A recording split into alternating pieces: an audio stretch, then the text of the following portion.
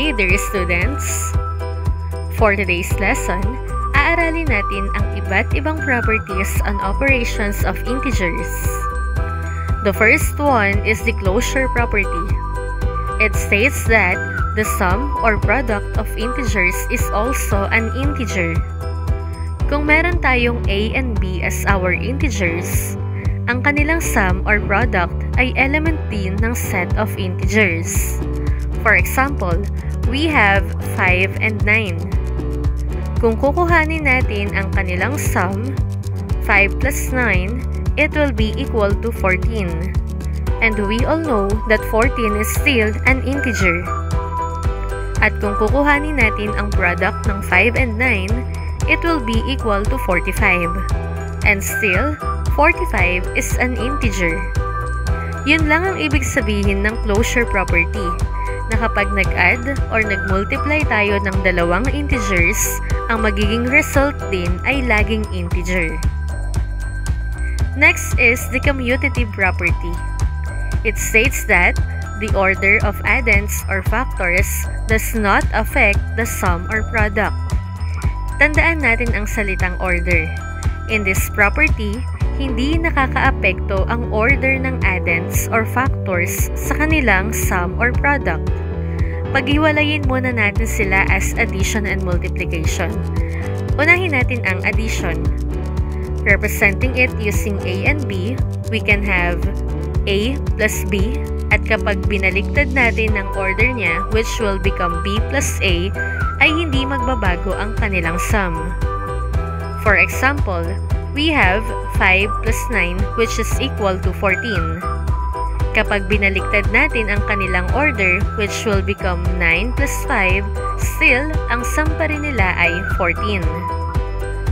Paano naman kung meron tayong signed numbers? Magiging true pa rin ba ang ating commutative property? For example, we have 5 plus negative 9, which is equal to negative 4. Kung bagbabaliktarin natin ang kanilang order, makakakuha pa rin kaya tayo ng sum na negative 4? Let us see.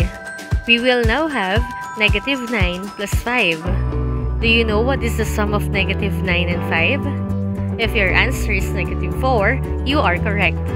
And still, kahit meron tayong signed numbers, hindi pa rin nagbago ang kanilang sum kahit nagkapalit sila ng order. Let us now try the commutative property in multiplication. We all know that 5 times 9 is 45. Pero kung pagpapalitin natin sila ng order, which will become 9 times 5, still, the product is 45. Hindi pa rin nagbago ang kanilang product kahit na nagbago ang order ng factors. Let us also try this in signed numbers. If we have negative 5 times positive 9, the product is negative 45. At kapag pinagpalit natin ang kanilang order, which will become 9 times negative 5, still, the product is negative 45. Wala pa ring nabago. Let us now have the third one, which is the associative property. It states that the groupings of addends or factors does not affect the sum or product. Kung sa commutative property, ang pinag-uusapan ay ang order, in this property is the groupings. Unahin muna ulit natin ang associative property for addition. Let us use a, b, and c as our integers. If we have the quantity of a plus b plus c, ang nakagroup dito ay ang a and b, and this will be equal to a plus the quantity of b plus c, wherein ang nakagroup naman ay ang b and c. Let us try this using integers. If we have 4, 7, and 2 as our a, b, and c respectively, we will have the quantity of 4 plus 7 plus 2, which is equal to 13. Kapag binago natin ang groupings, which will become 4 plus the quantity of 7 plus 2, mababago kaya ang sum? Of course not. Still, this is equal to 13. Paano naman kung meron tayong signed numbers? If we have the quantity of negative 4 plus 7 plus 2, and this is equal to 3 plus 2, which is 5. At kapag binago natin ang groupings, which will become negative 4 plus the quantity of 7 plus 2, sa tingin nyo ba ay mababago ang kanilang sum? Of course not. Still, this will be equal to negative 4 plus 9, which is 5. And that is the associative property of addition. Let us now try the associative property of multiplication. If we let A, B, and C as our integers, if we have the quantity of A times B multiplied by C, ang nakagroup dito ay ang A and B, at ito ay parehas lang din kung ito ay gagawin nating A multiplied by the quantity of B times C, na ang nakagrupo naman ay ang B and C. For example, the quantity of the product of 3 and 2 multiplied by 4, which is equal to 6 times 4, and the product is 24.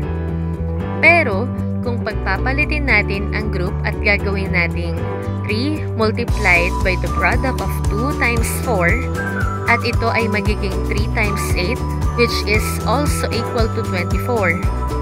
Kung mapapansin natin, kahit pagbalik na rin natin ang groupings nila, still, magiging magkaparehas pa rin sila ng product. And that is the associative property of multiplication. Now, let us have the distributive property. In this property, lagi lang nating tandaan ang to distribute or to give each other. This property states that the product of an integer multiplied to the sum of two other integers equals the sum of the product of the first integer and each of the addends. Simple lang yan. Let us have A, B, and C again as our integers. At this time, kung meron tayong A multiplied by the quantity of B plus C, ang sagot nito ay equal lang din kung i-distribute natin si A kay B and C, which will become A times B plus A times C.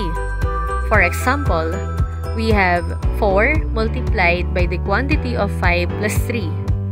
Doing this using PEMDAS, we will have 4 times 8, which is equal to 32.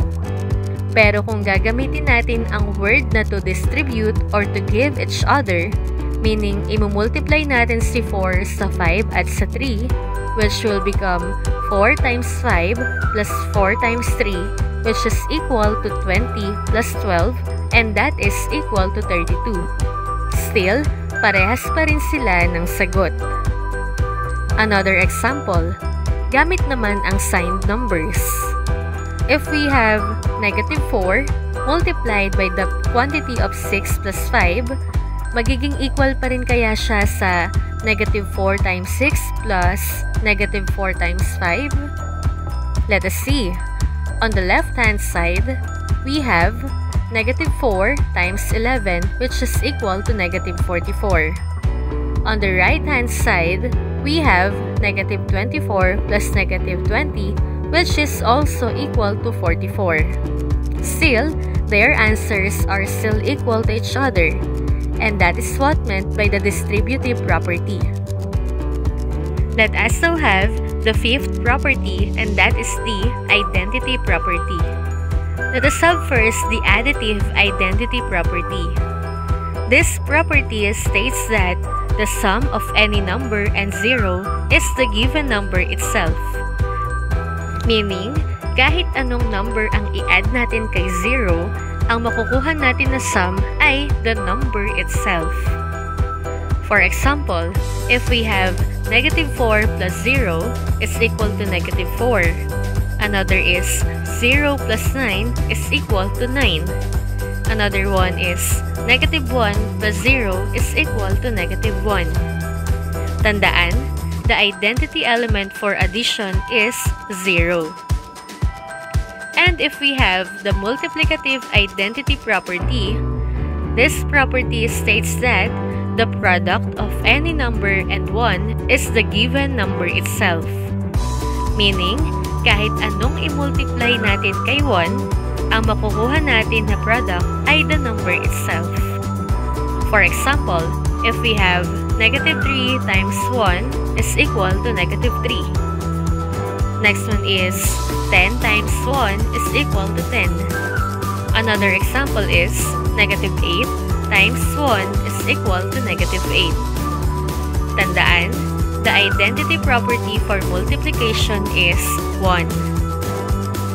Let us now have the last property, which is the inverse property. When we say inverse, ito yung opposite ng isang number. Unahin natin ang additive inverse. This property states that the sum of any number added by its additive inverse or its opposite is 0. For example, if we have negative 1 plus 1, dahil nag-add tayo ng same numbers pero magkaiba ng sign, ang sum nila ay 0. At katulad lamang ito ng 0 pairs.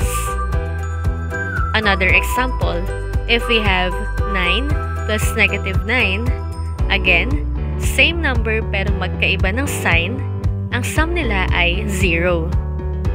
Tandaan lang natin lagi na ang additive inverse ng isang integer ay ang kanyang opposite. Paano naman kung ito ay multiplicative inverse? This property states that the product of any number and its multiplicative inverse or its reciprocal is 1. Pero, paano nga ba natin nakukuha ang reciprocal ng isang number? Makukuha natin ang reciprocal ng isang number kapag ginamit natin ito as a divisor of 1 or we divide 1 by the given number. For example, we have 7. Para malaman natin ang reciprocal ng 7, i-divide lang natin ang 1 by 7, which will become 1 over 7. O sa simpleng paraan, we're just flipping it over. Halimbawa, ang number na 7 ay may denominator na 1. Kapag finlip natin ito ay magiging 1 over 7. Going back to our multiplicative inverse, if we have 7, kapag minultiply natin ito sa kanyang reciprocal which is 1 over 7, the answer is 1. Another example, if we have negative 9 multiplied by its reciprocal which is negative 1 over 9, still, the product is 1. Last example, if we have 1 over 10, if we will multiply it to its reciprocal which is 10, the product is 1. Tandaan lang lagi na ang multiplicative inverse ng isang integer ay ang kanyang reciprocal. Yan ang mga properties and operations of integers. Lagi natin silang tandaan dahil ito ay gagamitin natin sa iba't ibang lesson natin sa math. That will be all for today. See you again!